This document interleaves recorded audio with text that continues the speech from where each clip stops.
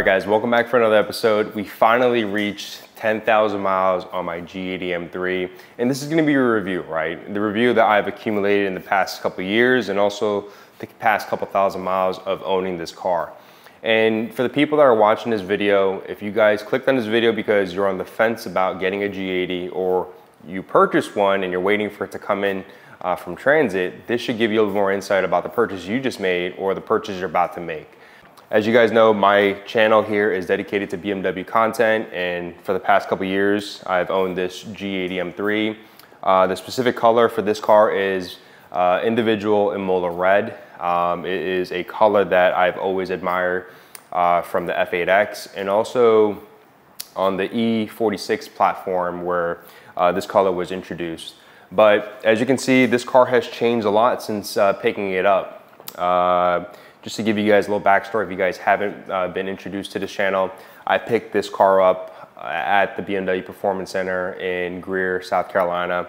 And if it's something that's still available, and I've been hearing some things about that, it is something that you absolutely should do if it makes sense for you, right?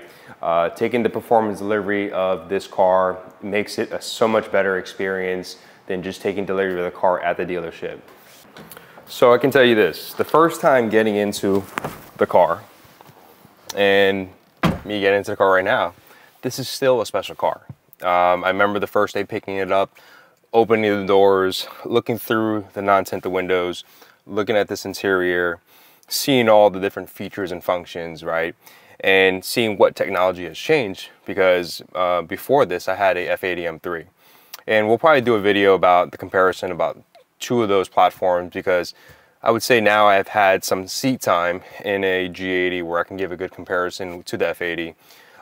But getting into this car, you already know it's a special car, whether you guys have the carbon buckets or the non-carbon buckets. As you can see, we're sitting in carbon bucket seats, and I've went through a whole spiel about if carbon bucket seats should be an option for you.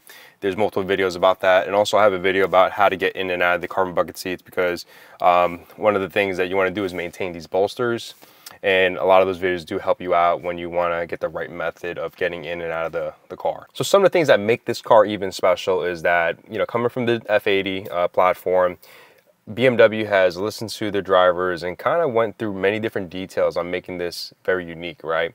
When it comes to the M traction control, you have a 10-stage traction control that allows you to, you know, fine-tune how much grip you have when you go onto these skid pads or on the track days. A lot of people do play around with this on the street. Not highly recommended, because what happens is you'll end up on M3 list, wrecked, or Copart. And I've mentioned that. I think we all have seen that before. So, but also too, this car has so many other options that are geared towards the driver, right? Whether you want to have some fun on the track, whether you guys want to go to Mexico, there's a lot of different options in this car that makes this very special.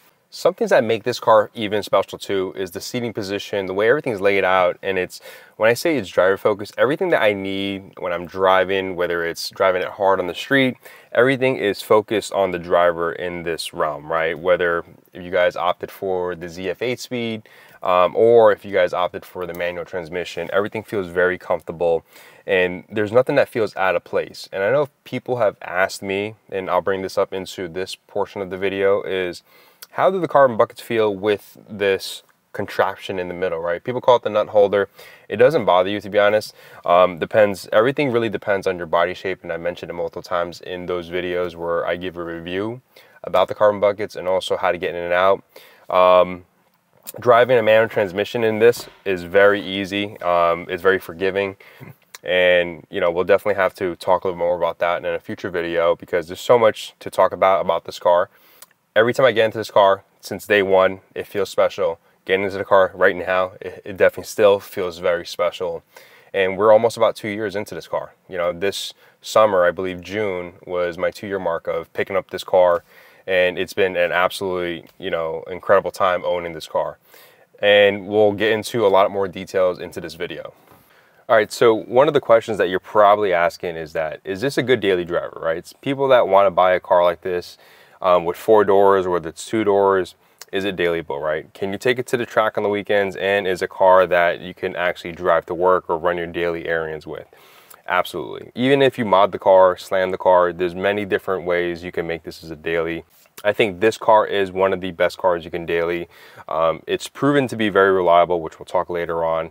And just to give you an idea, at the invasion of Orlando, after the whole weekend event, I picked up my wife. She was staying at my in-laws' house along with our son. And I literally had a car seat right behind my driver's seat, and it was no problems at all, right? It was very comfortable for the family. There was enough room to put a car seat where my wife could sit back here and, you know, hang out with my son, and it was no problem at all. You know, it was a great car to take that road trip, and it's a 2.5-hour road trip right back to where we live. And I gotta say, the amount of functionality with this car, with performance, and also the creature comforts of having a luxury car is by far one of the best cars in this price range. And don't get me wrong, this is not a cheap car. This is not a car that is taken lightly. There's many different options you can get that can make this car over, $100,000. If you guys watch what I paid for this car, we're about $85,000 mark, right? Brand new, right? This is 2 years ago, right? Where prices have been changing over the years because cost of raw materials, cost of labor, everything has gone up, and BMW has made those price increases. So here's something else to add, right? If you guys have a big family and you guys carry, multiple kids or other people in your family in the car and you need the full 4 seats, the way my passenger seat is where my wife sits normally, and I have plenty enough room, right? My wife is 5'7". I have plenty enough room to move my legs around. My knees are not hitting the carbon buckets. There's definitely enough room to me to relax, to slouch over, and it feels very comfortable. One of the best things about this car is that the potential is absolutely unlimited, right? This is one of the best cars to be a supercar killer. We've seen the S58 platform make huge numbers, huge power numbers, where with a simple tune and some bolt-ons, this car can be an absolute beast. These cars are beating your Lambos out there, are beating your GTRs out there, and becoming more reliable than the GTRs. Obviously, I haven't done any tuning modifications to this car. There's been aesthetic mods underneath the engine bay, but it doesn't mean that we're not going to be doing that in the future. As of right now, I don't have any aspirations of making this car faster. For me personally, this car feels fast enough for me, right? And I know a lot of people, when they buy this car and platform, there's many different options that you can do and the way you build your cars. But for me, I feel like this car is fast enough for me, but who knows later on down the road. Something to add to that too, back in the day, it was to get 500 horsepower was a hard task, right? Whether you had the older M3s, whether you had the F chassis, right? The F3Xs, and I came from the Subaru community. Having 500 horsepower was like very few of us out there. So with the G80, they do come with 500 horsepower, right? Especially with the competitions. Something to know too, BMW definitely underrates these cars. So whatever horsepower is advertised, it's definitely a lot more than that. Maybe not significantly, but it does produce more horsepower than what it's advertised. So when the G8X first came out, a lot of people kind of coined this car to be soulless, right? And as the generations have moved away from being naturally aspirated to twin power turboed vehicles, we've heard the term soulless, right? It's happened in the F8X and it's also happened in the G8X. To some degree, I do have to agree, when you first get a stock one, it is soulless, right? The reason why I say it's soulless in certain aspects of it is that when it's stock, this car is absolutely quiet, right? Whether it's being in the car, it's well insulated from all the road noises, and what that insulation takes away from is hearing what you want to hear, right? You want to hear the engine, you want to be able to hear the exhaust.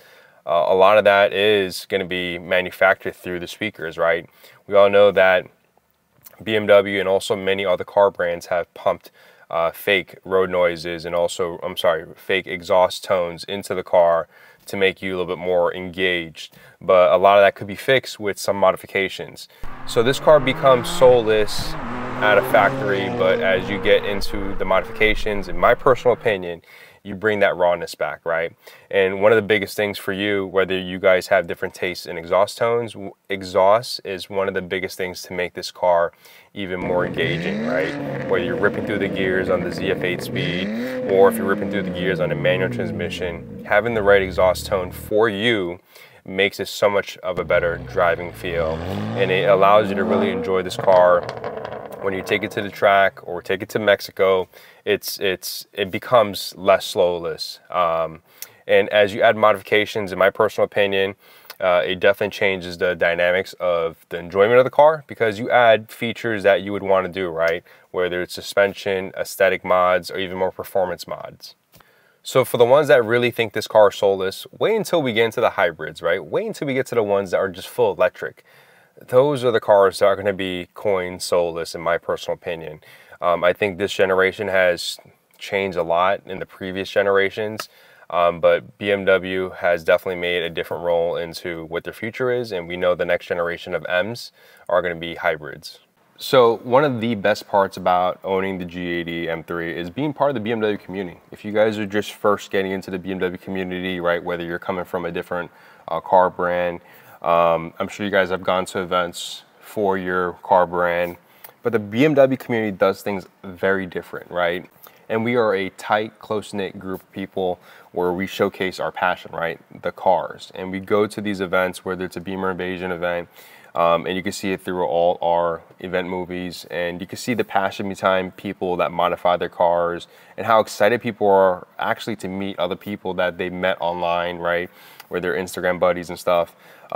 It is one of the best parts about owning this car, is having that close-knit community where, you know, we can, you know, share ideas, go to events and actually, you know, talk about life, talk about, you know, for me, I just became a new father and stuff, right? And I'd be able to have those conversations with other G80 owners that have gone through that process too.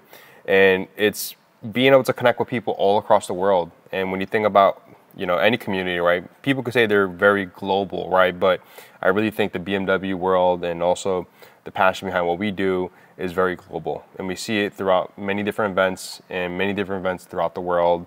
But very specifically, the G80 community has been very tight, very close-knit, even more than the BMW community itself, in my personal opinion. And if you go to any of these shows these days, whether it's, you know, a Beamer Invasion event or Cars and Coffee, a lot of the cars you do see at these events are going to be G80s, right? G82s, and it's crazy to see. If you guys are really thinking about getting to this, you know, platform, there's one of the best things about having so many, you know, being one of the most dominated communities in the BMW world, is that there's so many supporting modifications. There's so many supporting technical supports, right? People that could, you know, help tune your car, people can help code your car, things like that. When it comes to different modifications, there's so many modifications, from performance mods, wheels, carbon fiber accessories. And if you guys are really, you know, interested about modifying your car, this has so many different things you can modify. Anything from your small detail buttons to your carbon fiber accessories to wheel suspension. There's so many things that's unlimited. That takes me to the next point. And as we mentioned about the community, that's one of the biggest aspects that keeps me in this platform, is the community. Before this whole G80 and also my previous F80, I've thought about joining or getting a Cadillac CT-SV and kind of going that route. But if you think about that community as compared to what the BMW does, it's a big difference, right? I like modifying my car, and, you know, obviously this platform has much more modifications you could do in the CT-SV. And also, I just think that there's more, you know, G80 owners as compared to CTS owners. So one of the things you're probably thinking too is that having a high performance car like this, right, and a good daily driver, there has to be a twist, right? And reliability has been a topic that people have talked about. Having this car for the past almost 2 years and also 10,000 miles, this car has given me zero problems. And we know that the S58 platform has been very reliable, right? The S58 has been out since 2019 with the X3Ms and X4Ms. And in those platforms, people have made insane power on stock blocks. But obviously, there's a threshold that you may reach that you may need some supporting mods, which is why some people have done a full engine rebuilds to make sure that everything is fortified. But we know that one of the biggest issues on the F80, because I came from that, was the crank hub, right? So when the S58 platform came about, BMW has made features, right? The forged crankshaft was one of the features that they definitely improved on the S58 platform. And this allows more torque, right, at a high capacity.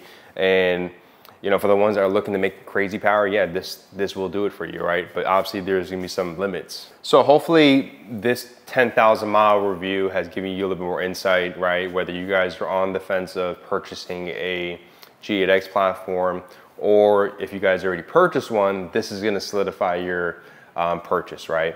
And if you guys have any more inputs or wanna chime in, let us know down in the comments, because people do read the comments and they get more insight from the community. And I know for myself, I read every single comment, and the ones that provide definitely good input, I definitely chime in to my best of my ability. And if there's something that I can't answer, I'm hoping one of you guys can help answer too. But I want to thank you guys for watching this video.